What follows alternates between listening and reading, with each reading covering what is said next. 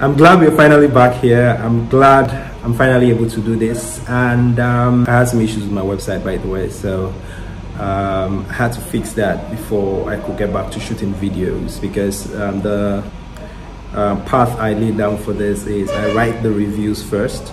I write them down first, publish them, before I then do a video on them. So I had to do the website part before we got back to this. But it's Saturday right now. There's a lot of noise outside, I think you can hear.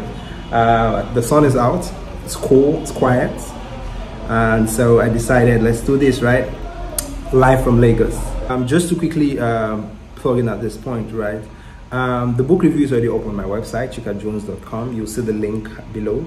And it's Teju Cole Sits in the Dark. That's the title I gave it. And some of the examples I'll be giving here, some of the things I'll be talking about here, are already penned down in that published review. I'm adding a bit more, obviously, because unlike other book reviews I do, where I kind of partition it into about five criteria for judging per se. This time I'm just going to go off the cuff, right? I'm just going to be talking about it. I have my main ideas penned down, so I'm not just rambling, but I'm just going to be going off the cuff here, and hopefully you get the gist of what I'm trying to pass across, right? So yeah, today's book review is about something slightly different from how I usually do it, right? So usually I just take one particular book and review it, but because of the kind of writer I read before this review, I decided to go another route, which is I read all his books, the ones that have been published, and most of his essays, at least the ones published, I read those ones, but there are quite a number online I also read. Listened to a lot of his podcasts, a lot of his interviews, just to get a sense. And this is why that was important, because if you're reading someone like Teju Cole, or because I was reading someone like Teju Cole, I found that if I do not understand really what he's trying to do, if I do not understand the concept his books are built around, it will be difficult for me to enjoy it. Because I've seen quite a number of people say they are boring, his books are boring or pretentious, and I feel it's because they don't understand what he's trying to do. And this is why that is important. It's fine, I totally agree that if you feel like the book you're reading is boring, it's not worth the stress, you can dump it and move on with your life, right? Because life is too short, right? But if you decide to take it a step further, right, to dig a bit deeper, you might actually enjoy that book. Let me give an example, right? I liken this to art in my head, right? I was at Relay Gallery, I think some time ago, and I couldn't understand. So I'm looking at these paintings, right? These portraits, the art on the wall, and I couldn't understand what they meant, right? What do the splashes mean? Do people really enjoy this? Are they pretending? And usually there's general misconception, right, that people are just pretending, right? So what are they looking at? There's nothing there. They're just pretending to enjoy it so that they are seen as cool, etc. But I have friends who actually really enjoy art, right? And I know that these guys are not pretending, right? They're not trying to be cool. They really enjoy this. And I spoke to one of them, and he was like, what you have to do is look at it, right? Really consider it. So art is not like, say, a picture. It's not like a photograph, right? And when I say a photograph, I'm talking about the mainstream photography, or what we consider commercial photography, a husband and a wife, right? You look at a picture of a husband and a wife, available mainstream, and you get it. It's the husband and the wife getting married, right? That's it. But art takes it a step further, and there is photography, there is art, right? Which is what Teju Cole also does in a way, right? So when you look at such art, you take it a step further. You stand in front of it for several minutes, looking and looking and looking until a pattern emerges, something hits you, right? And in the best art, right, what hits you, what comes to you is not usually what comes to other people, and that's what makes art so beautiful. So when you're reading a book, right, while I understand that it is your prerogative to say, man, I'm not interested in this, right, let me go to another book that's more enjoyable. If you take the time, right, to understand, develop that skill to read that particular book, sometimes you might be rewarded with a deeper enjoyment of it. Now, this is not to say that every single book might be worth your time. You decide what you decide to delve deeper in, right? But if you happen to do it and you happen to find the hidden gems, right, you will enjoy it. It's like people that enjoy Marvel movies, right? The Marvel Cinematic Universe has been created. If you watch a single movie, right, or a single episode, right, of a Marvel or something from Marvel, it's easy to see why are people so hype about this, right? What are the Easter eggs they're seeing here? There's nothing here. But if you have the context, right, of the entire Marvel Cinematic Universe, you are likely to then enjoy it more, right? Every single frame, every scene carries a deeper meaning for you in a way, and that is what I did with Teju Cole, right? Instead of just looking at that one book and saying, nah, I'm not doing this, I decided to try and understand what he does, right? And so today's book review is more like an author review. I read 4 of his books. This 4, right? That's Known as Strange Things, which is a collection of his essay, and under that is Open City, and then you have Every Day is for the Thief, and then you have his latest, which is Blind Spot. And in reading those 4, I was able to understand the kind of author he is, right, and the kind of things he's interested in. Now, what I discovered about him is once Teju Cole latches onto an idea, and that idea is usually a word sometimes, right? But once he latches onto that idea, that concept, he's very obsessive about it, right? And so sometimes that obsession comes out in the kind of works he creates from it, the photographs he takes, the books he writes, the essays he writes, the interviews he gives, right? And if you do not understand what the idea is, right, if you don't understand what the concept is well enough, you might find it difficult to enjoy what he has created, the art he has created out of it. Right? That's the first thing I discovered. And I'll give you an example of this, right? In 1960, right, there's a Swiss photographer called Rene Burri. I'm not sure I'm pronouncing that right. It could be Rene Burri, I'm not sure. But it's R-E-N-E. I'll type the name out on the screen, right? And this photographer, this Swiss photographer, shot a photograph that was called Men on a Rooftop, right? Men on a Rooftop. And Men on a Rooftop caught Teju Cole's eye. And so he started trying to understand, first of all, where the photograph was shot from, right? Because the angle looked so, I guess, interesting to him. He traveled, so he found out obviously the photograph was shot in Sao Paulo. So he traveled all the way to Sao Paulo, right? And started looking for the exact spot the photograph was shot. And this was no easy trip, right? Traveling all the way to Sao Paulo, he would go into a high-rise buildings because he could tell it was shot from somewhere high up. He would go into a high-rise building, knock on the door and say, please, can I take a picture? And they would let him in. And this is what he did for about 5 days, right? Up and down the streets, and still could not find it, right? He reached out to publishers, reached out to photography historians per se, reached out to people who were knowledgeable about the subject, but nobody could find it. But eventually he did. I think a day to the end of his trip in Sao Paulo, he happened upon a place, he climbed and just realized that the issue was the lens he had been trying with was different, right? But finally he was able to recreate, right, find where that photograph was taken from, and that gives you an idea of how deep he delves into a subject or things he's very interested in.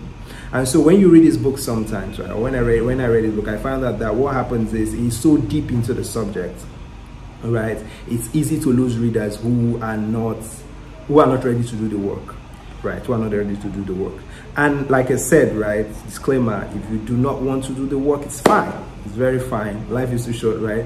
Do you pick the books you want? But I think, right, that if you're ready to do the work as a reader, sometimes you are rewarded with awesomeness, right? You're rewarded with awesomeness. So yeah, that's an example of Teju Cole being very obsessed about a particular subject, right? And then the review of his books, these 4 books I just showed you, the review showed that he is also interested in the concept of the blind spot. The concept of the blind spot. Now, the blind spot is a word. The blind spot is a word that can be defined in various ways. It doesn't just have one definition. So I'm just going to quickly tell you the definition of the blind spot, and then we're going to go into how we know Teju Cole is obsessed with this, right? So the blind spot, there are three different ways to explain the blind spot. One, it is a spot, right, where your optic nerves, I'm talking about anatomically, it is an anatomic definition of the blind spot. It is a spot where the retina meets the optic nerve and there are no light sensitive cells there, so you can't see anything there. So what I'm saying in essence is every human being has this. It's not what I would consider abnormal, right? It is normal for every human being to have a blind spot. What should ideally happen, because we all have blind spots in our eyes, is this, right? When you're looking at something, like even looking at this video right now, in that spot there should be a hole, like a dark hole, something that you are not seeing, something dark. There should be a spot there that is dark, the blind spot. But you notice that you don't see that. We all do not see that. So why are we then able to see everything as if there is no blind spot? One of the common explanations is this: the brain fills that blind spot with something. Now this is interesting because what it means is what your brain fills it with is different from what my brain fills it with. And by extension, what this means is what we are seeing is subjective. Right now, in this moment, what you're seeing is subjective. It depends on who you are. You are not really seeing what you think you're seeing. And that is the anatomical definition of a blind spot. Now, a blind spot is also a gap in your knowledge, the things you don't know, the things you don't see. When you're driving, there's a blind spot, right? Somewhere where the side mirror does not really see what it's supposed to see at the back, right? We all have blind spots in different areas of life. And Teju Cole is obsessed with the blind spot. He delves into the blind spot. And this is especially personal for him because he also, at some time in his life, had an issue with his eyesight, right? And had to have his sight treated, right? So it's also on a personal level something that he connects with. So I'm going to take you through some examples of how the idea, the concept of the blind spot comes through in all Teju Cole's books so far. In the collection of essays and in the book Blind Spot, what you see is photographs. So Teju Cole is a photographer, right? He takes quite a lot of photographs. In an interview, he said he has about 7,000 photographs that he has taken, right? That he has in his archive, right? So the question is why? It is because of the blind spot. He realizes that what your eye is seeing is not actually accurate. It is very subjective, right? If you're looking at something, you're bringing your preconceived notions to it. And so the best way to actually see is through a camera, a man-made contraption that is not subjective in any way. So he buys cameras and starts taking photographs, right? Obviously his essays come out from there, compositions come out from there, but that is one way we see that Teju Cole is very interested in the blind spot. Right, in Open City, the protagonist, whose name is Julius, half German, half Nigerian, is a psychiatrist, right? He's a psychiatric doctor. He's a psychiatric doctor. And this is especially interesting because that is a blind spot in medicine, right? What we do not know about how the brain works, a lot of what we know is very subjective. So the question Teju Cole tries to grapple with in that book is, what do we not know that we do not know about the human mind, right? What depths have we not got into when it comes to the human mind? And that is why, and those are some of the questions the protagonist Julius grapples with in Open City. Another thing is the concept of the city itself. What is a city? What makes a city a city? The people living in the city, why are they there? What goes on in a city? I would assume, right, if you're watching this video, you go to work every day, right? Or you go to school, or you go about your daily life every day in a city, right? The roads you pass, underneath them, what is buried there, right? An example he uses is Selma, right, in Alabama, right? In his essay Alabama, which is in his collection known as Strange Things, he takes us through the city of Selma and talks us through how that racist past affects the daily lives of people living in Selma, affects the ground upon which they try to go about their daily activities each day. And so when you walk through a city, the monuments you see, the plaques you see, the houses, How did they come about? What's in there? What are you not noticing? So I guess the question is, what are you not noticing, right? And that is what, as Teju Cole's protagonist Julius walks through the cities in the book Open City, he notices things that we would not really notice. And something interesting is this, right? Open City was set 5 years after 9/11 in 2016, right? So how has the city changed? What has happened? What do people not notice, right? Those are the things. So think of it as, and this is an analogy Teju Cole himself used in an interview. Think of it, instead of thinking of it as a book in the traditional sense of a book, think of it as an exhibition, an art exhibition, right? When you go into an art exhibition, rarely do you see like a straight line story. So beginning, no, what you see is a mood, a vibe, a concept, right? And that shows up in the vase that is placed there, in the decorations you see, in the actual art themselves, right? Everything connects in a way. It tells a story, but not in the way you think of it as a story. It gives a feeling of, right? And what's interesting is the feeling you sometimes come off with is not the same with everybody else. And that's what makes art, right, really interesting, right? Everybody takes something different from it, from the way it's set up. And that is how Teju Cole's books are, right? What you see in Open City is not a story in the normal sense of it. What you see is a collection of experiences that points to one thing, the blind spot, right? And now moving away from Open City, we go into Every Day is for the Thief. And in Every Day is for the Thief, it goes through Lagos, right, looking at the blind spots. Blind spots in the infrastructure, blind spots in the people it meets every day. The things you do not actually notice are the things it brings up. I would say, right, that Every Day for the Thief, right, is not as strong as Open City in the concept wise, right? I dare say that it was still trying to tackle the concept there. It got better in Open City, it got better in the collection of essays, and is perfected in the actual book Blind Spots.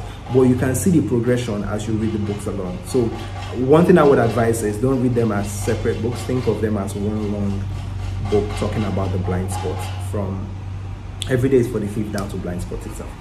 And in the penultimate page, that's second to the last page of Every Day is for the Thief, Teju Cole's main character is in a street in Lagos where they make coffins, right? So you see a longer street where everybody there is usually making coffins, right, for people to be buried in.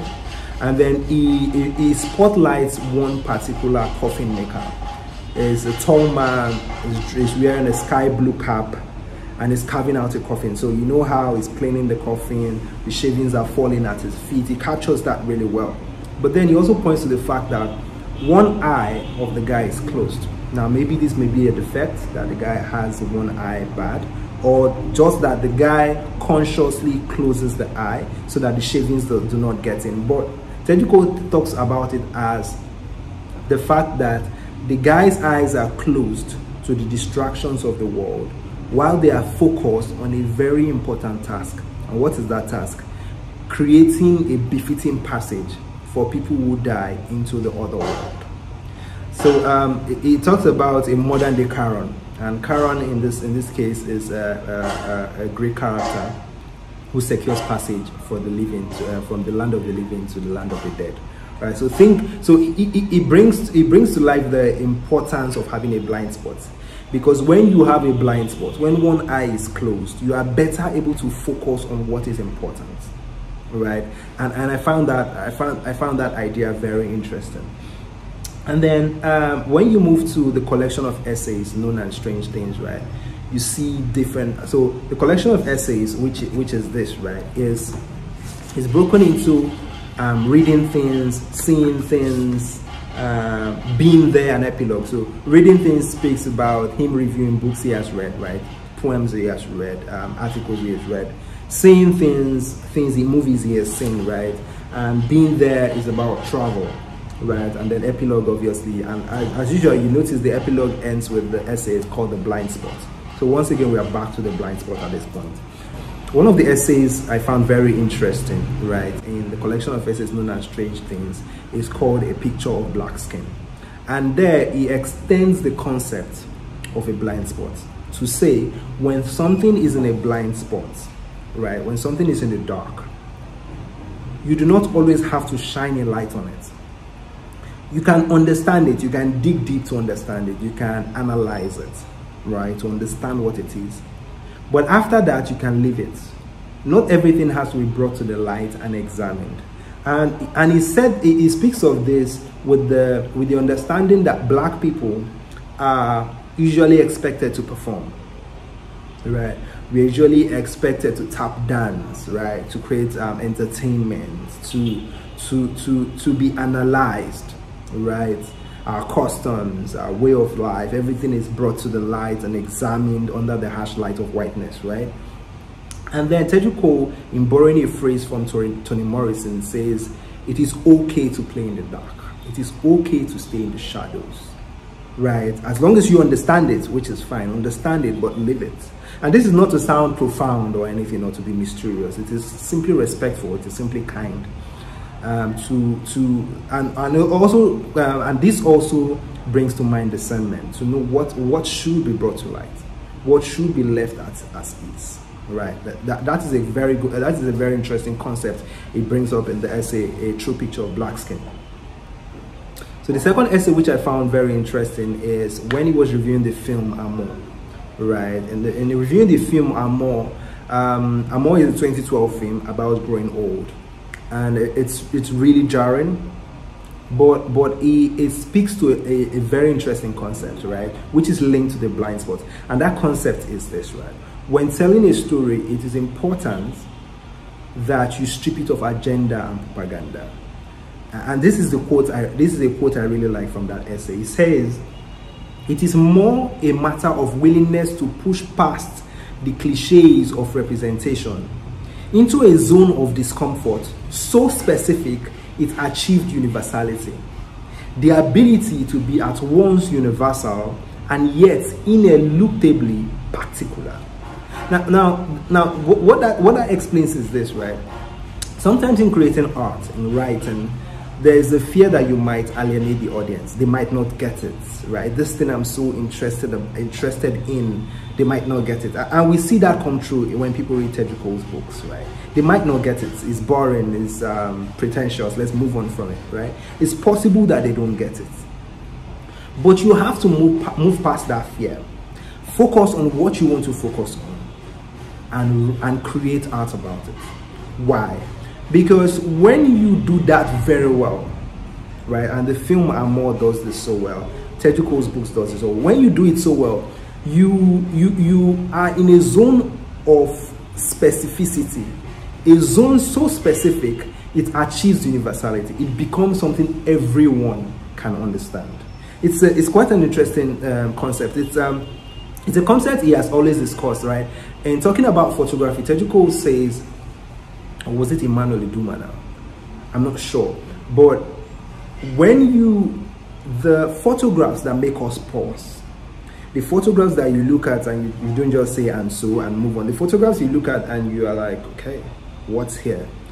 Are those photographs that allow you space to enter.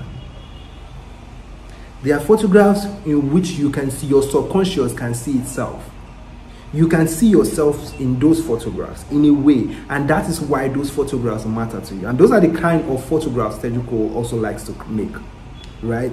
And that is the kind of art I feel we should all strive to make. The kind of art that is comfortable playing in the dark.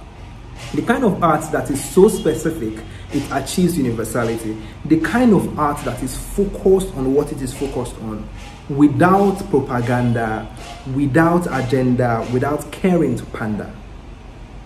That is the kind of art I hope we all create, and that is my main takeaway from reading Teju Cole's books and listening to how he makes and creates art. I'd like to end on this note.